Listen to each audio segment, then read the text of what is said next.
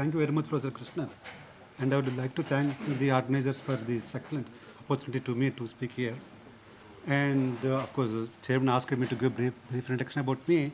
I'm essentially a senior director at the Department of Information Technology, but I'm involved with the Middle of Asia from the beginning for the last decade.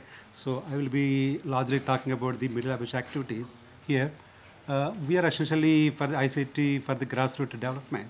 In fact, initially we started the activity with the MIT Media Lab, and when we started this, we thought, we went around and we tried to identify some of the areas and which are the areas which would address.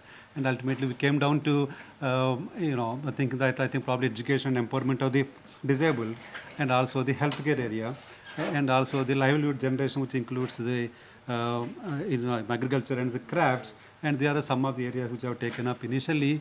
And the model which adopted essentially, earlier I think someone has said our academic organizations were concentrating on the blue sky R&D or international R&D. We thought we bring the focus there for the developmental activities in India. In fact, we try to develop some research hubs in some of the academic organizations, and we try to define the agenda, the innovation agenda in some of the area, some of the application areas, and we started developing certain technologies. And then the model we do when we develop a proof of concept idea, and then we try to do some pilot testing in the field, and then see how to really take it up in the large scale. And as someone has said, there are so many issues in how to really take the large scale deployment activities. I think of some of the technologies, I think it's easy. People accept the technology, easily, and some of the technologies, I think, that requires a larger framework and the multi-stakeholders environment, including the governments, and then the time frames for the taking the technology to the field have largely varied, time, from the technology to technology. And in fact, we have articulated about, I think 75 or so ideas, and actually most of the ideas came from the academic organizations and some of the non-governmental organizations and some industry and some of the, research students and innovation students and all those things. And yeah, I think some of the things that already been said. In fact, there is not so much for me to say it here. Let me slip this slide. Yeah, in fact, what we did to require for the availability ICT-based solutions. So essentially, is innovation initially. I would say some kind of the technological innovation, and we require the market innovation. I think probably some of us are able to do some proof of concept, and I think maybe some of the people are, I think even able to do some kind of the technological innovation and try to showcase in the field in a small scale. And then the problem is then how to really change into large scale deployments. And the accessibility, I think someone said, why the technologies, some are technologies available and people are not accepting them.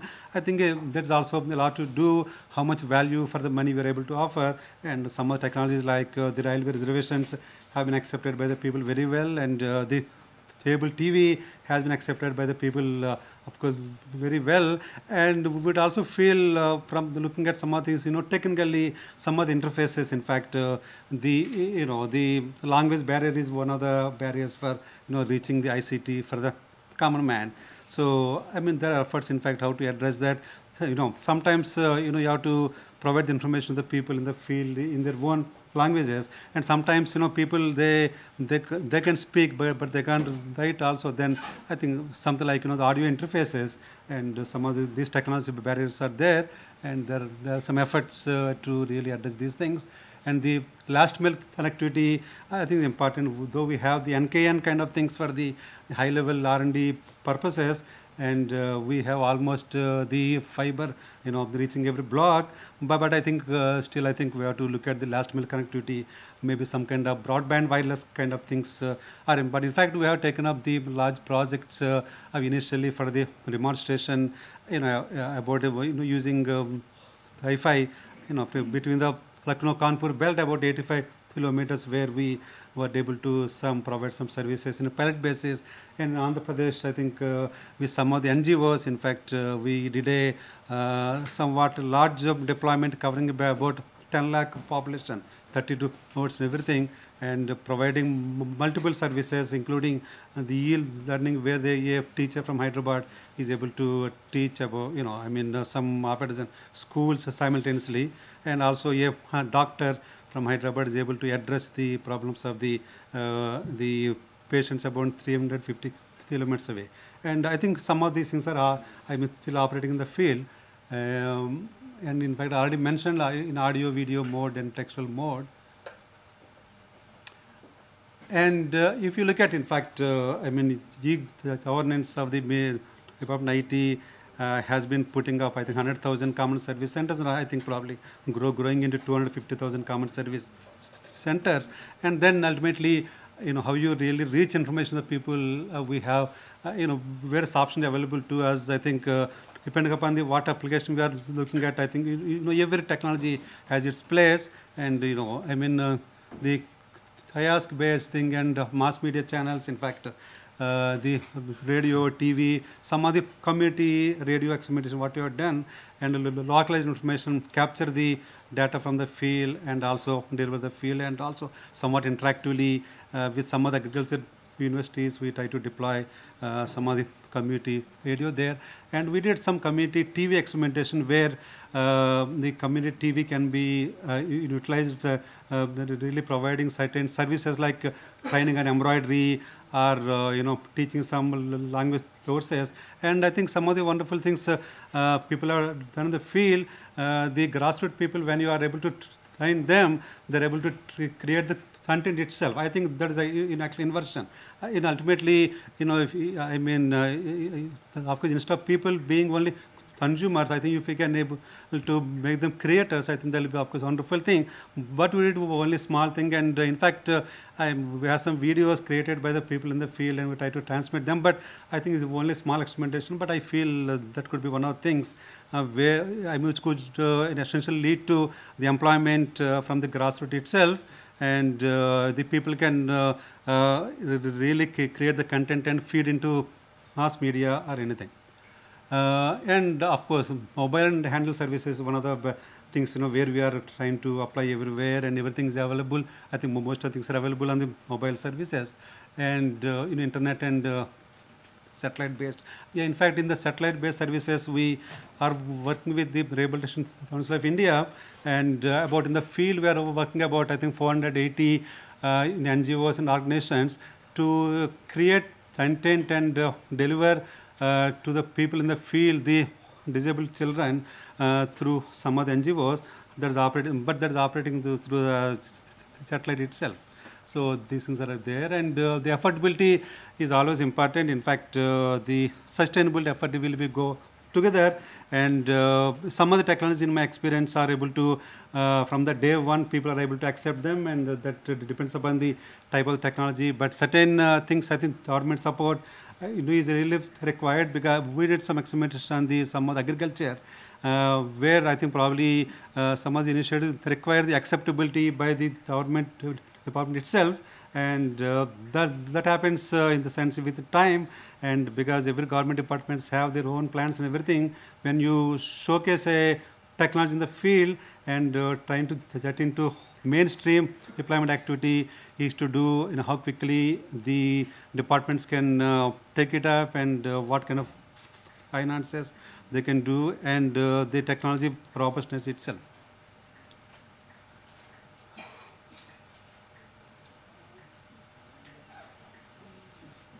Yeah, I think I would just speak about some of our experiences in various areas: the healthcare, livelihood generation, education, and rural community empowerment of disabled. I mentioned some of them. We try to utilize. Someone said the handle, power of handle, way back in 2002. I think all of us know the health workers in the field. They're supposed to collect the data from house to house and create the reports and feed into the primary health center, and then goes to planners.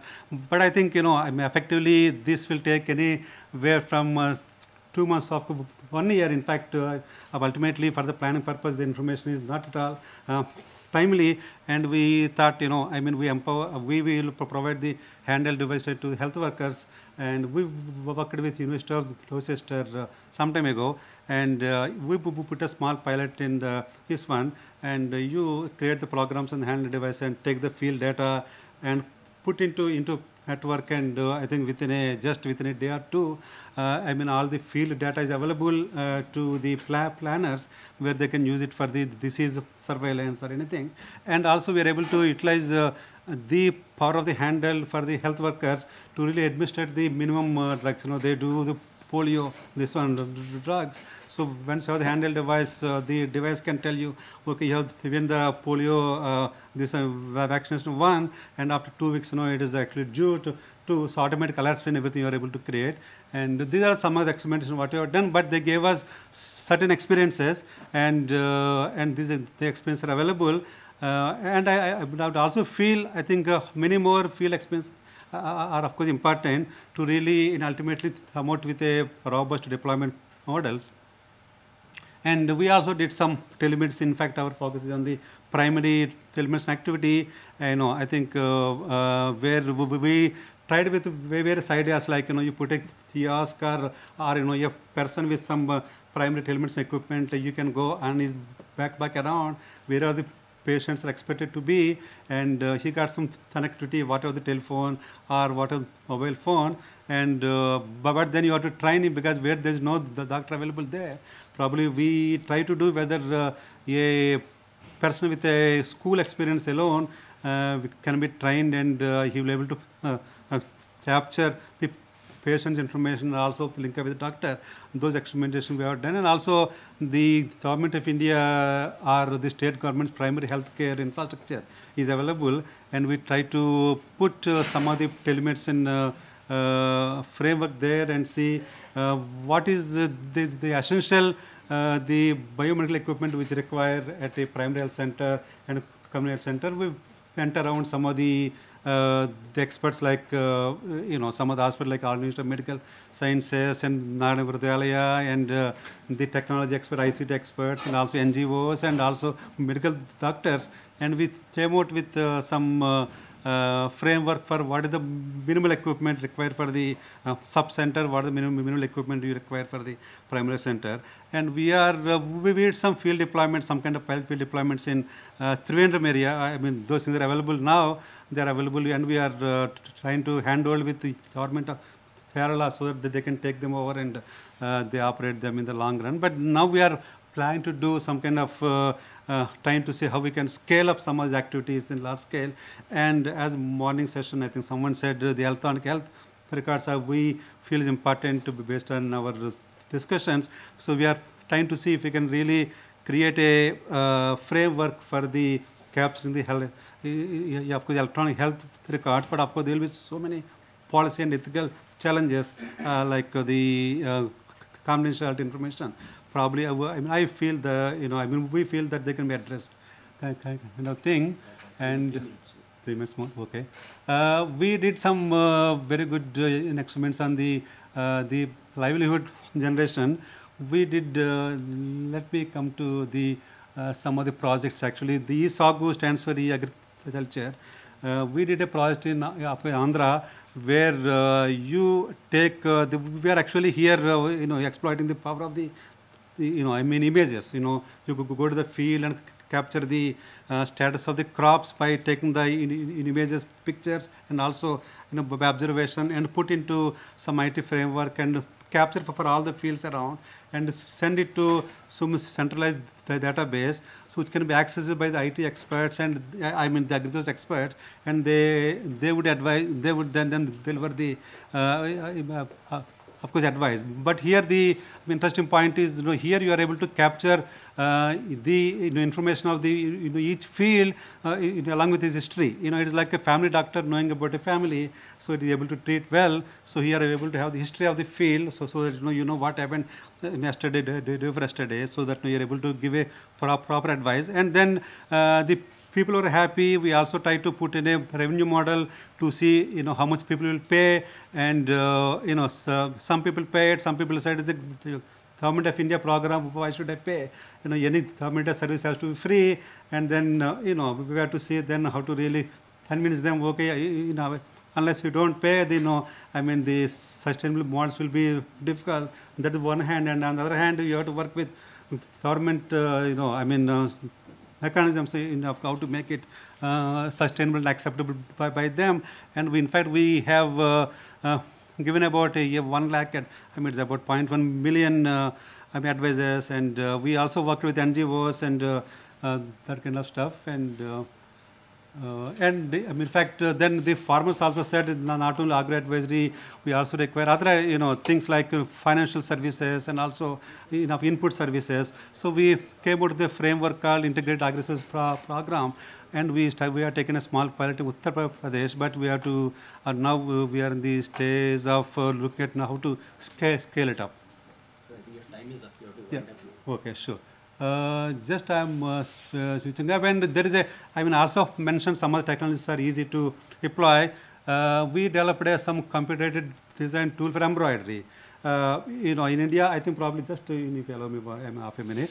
Usual embroidery, all of us know, people will design a paper design, they create a block and they do. And every time they create a new design, it is a somewhat new experience again. So it will take so much of time. So here this is very simple. Anybody can create this. We create a computer design tool for embroidery, and where people can store the designs and they can do so many kind of the IT operations. And their turnaround for the new designs will be high. And in fact, this has been accepted. People are ready to pay. Okay, how much you have to pay? Please tell us, we will pay. Some of the technologies are, people accept easily, and we are now deploying that. In fact, we deployed about half a dozen clusters of various embroidery designs in India.